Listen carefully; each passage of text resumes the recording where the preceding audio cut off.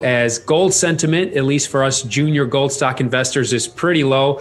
I'd like to get your input on how to deal with it. When I'm looking at these juniors that are down, one of them in my account, 75% off of last year's summer high, and there's virtually no bid. How do you deal with this emotionally? You know, it's a tough period and it's a tough time. But actually, I'm quite optimistic about the longer term here, and I'm very used to this, having been at this since 2008. Gold always does the right thing, as Rick Rule says. It just never does it on the time frame you expect. And this is just another case of it's taking a little longer to get going here, but we're going to be fine. You know, in my view, what's going on is the Fed narrative is dominant. And, you know, I saw a poll recently that showed that 60 or 70% of investment managers believe the Fed when they say that inflation is transitory. And I don't believe that. I don't think most of your listeners believe that. That's why we're invested the way we are. But it's going to take some time until those people realize that they're wrong. And in light of that, what you also see, and I highlighted this on my Twitter feed, which I recommend because I try and put a lot of charts up there when I see things, is in light of this, there's just a lot of money going into the regular stock market. I mean, it's kind of like we're returning to a Goldilocks environment. You know,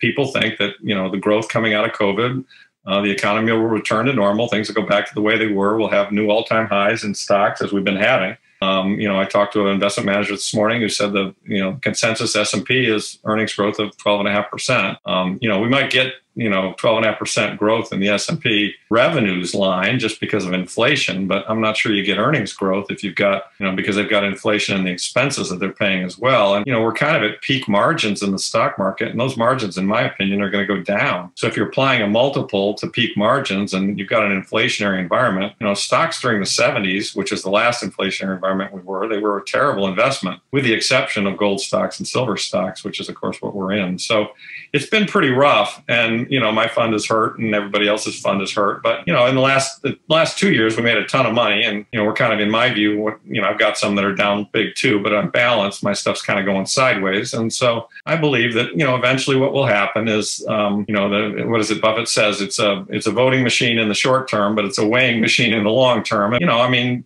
either Powell's going to be right or he's not, right? It's going to be transitory. Inflation's going to go away. We're going to go back to a Goldilocks environment, and we're not going to do very well.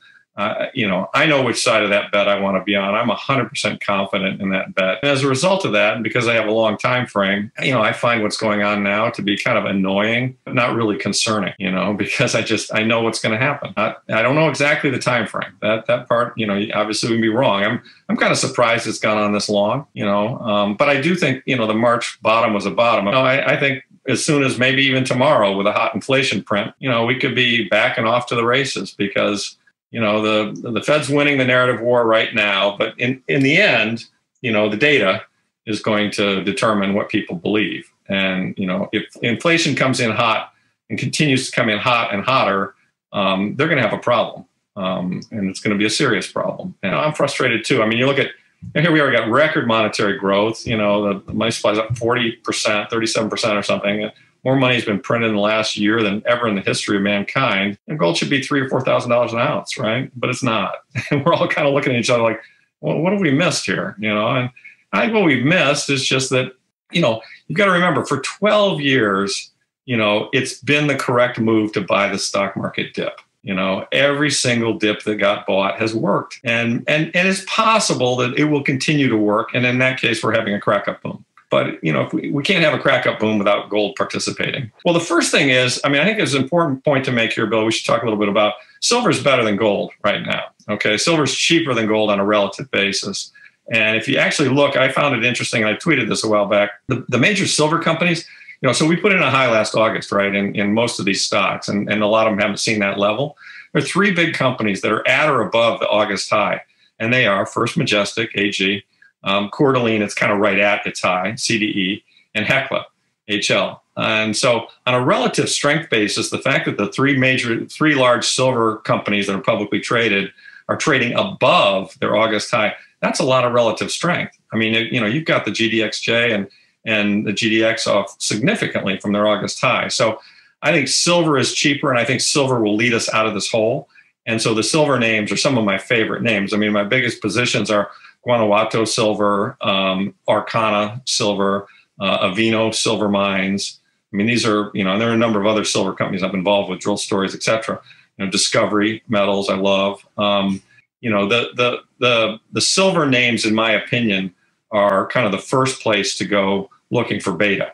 Now they're also more volatile, and I may not hold them forever. I mean, on a big strong run, I'll probably lighten up on some of them because they tend to run hard and then they tend to correct hard. But I think, as you're probably in some good silver names. That's kind of where I would start looking.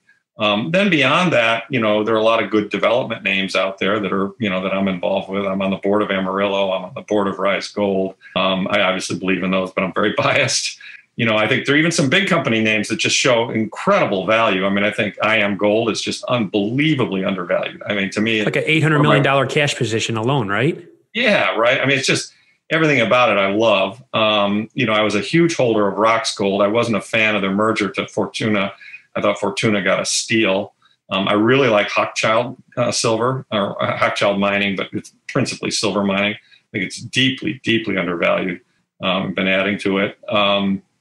There are a number of them. I mean, I'm in Shanta. I'm in some of these are and these are like 3% weightings. Is that how you do it? Yeah, I mean, a big weighting for me is 4 or 5%. Like an IM Gold position might be a 4% weighting. I mean, that's a big major. A heavy weighting is 3 or 4, and standard weighting for me is kind of 1 or 2%. So most of the names I've mentioned, I'm at least 1%. Kind of often approaching 2 or 3. What cash position are you at? Just to give an idea. Right now, I'm down to 0.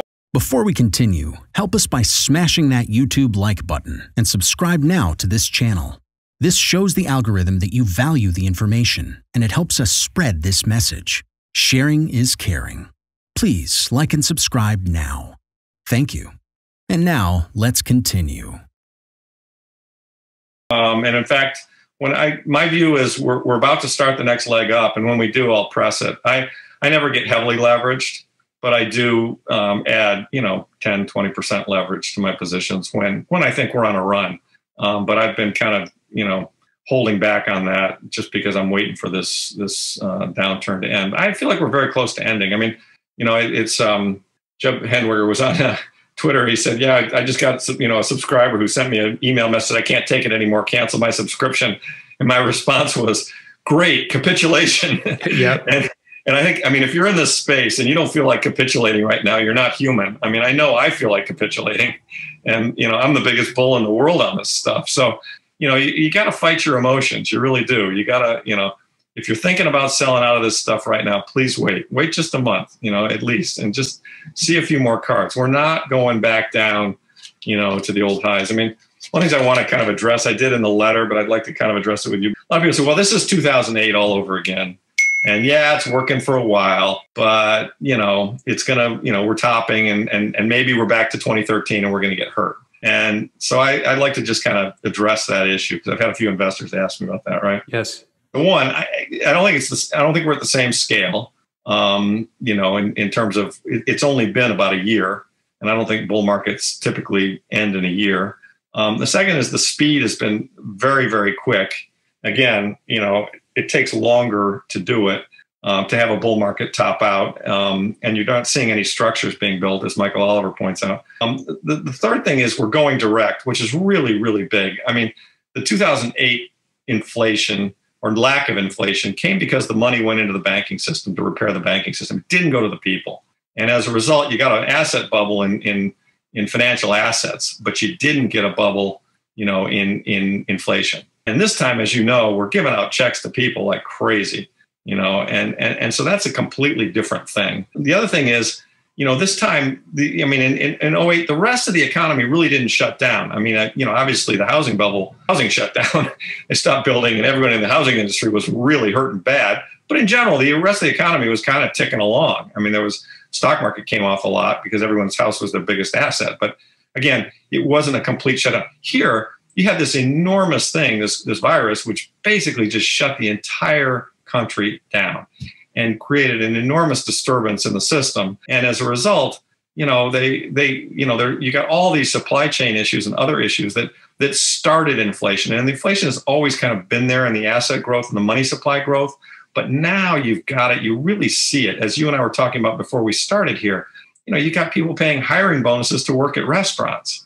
We've got a sign around here. McDonald's is paying $22 an hour. I mean, the minimum wage here in Massachusetts used to be like $13.50. So, And I think they were at the minimum. So, I mean, you've really got wage inflation. And there's a chart in my quarterly report that shows that as well. You've really got wage inflation showing up. And I was a kid in the 70s, but I remember it pretty well. And what happens is people, everything's more expensive, right? We all see that. You go buy a hamburger, it costs more than it used to. But what happens is if, especially when there's help wanted everywhere, you've now got bargaining power if you're an employee. And it's kind of like, well, how much are my wages going up this year, guys? Because everything I'm buying costs more. And that's how inflation gets going. It's just a cycle, right? So, the worker says, everything I buy is more expensive. There are people down the street hiring at higher rates. You need to pay me more.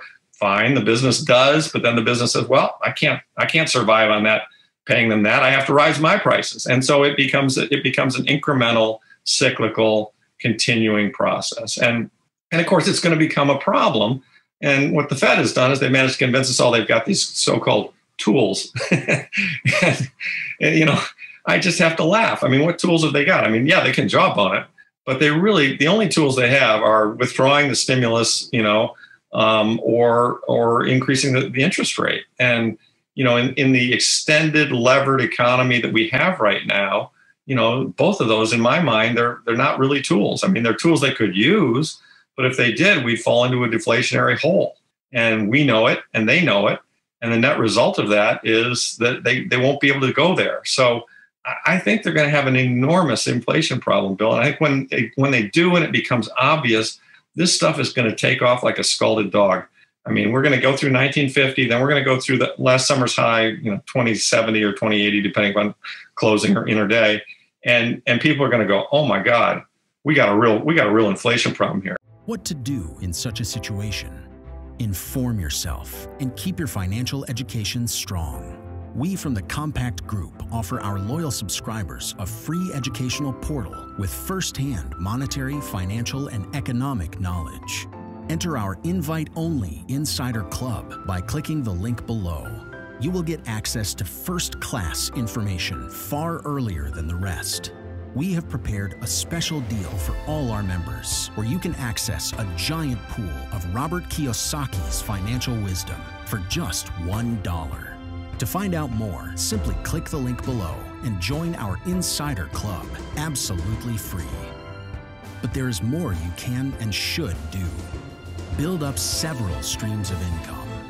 More and more people realize that they have to take their future in their own hands, but they don't know how and where to start. We from Compact offer our Insider Club members unique opportunities. Strengthen your financial muscle and get the edge. Click the link below. Become part of our free Insider Club. No financial obligations. But there's one important thing you have to know. You have to become active. So do it now. Become active and see you on the other side.